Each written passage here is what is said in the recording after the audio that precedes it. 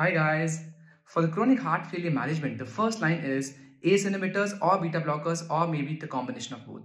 Second line are the aldosterone antagonists, which is either spironolactone or eplerenone.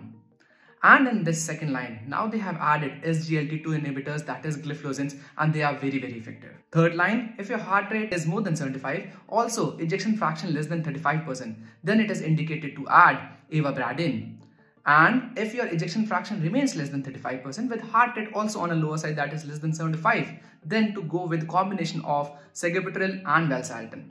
But ejection fraction is still on a lower side and not being maintained by the above, right? And patient has symptoms of heart failure, then go with CRT, that is cardiac resynchronization therapy. Hope this was helpful for all of you. Bye-bye. Take care.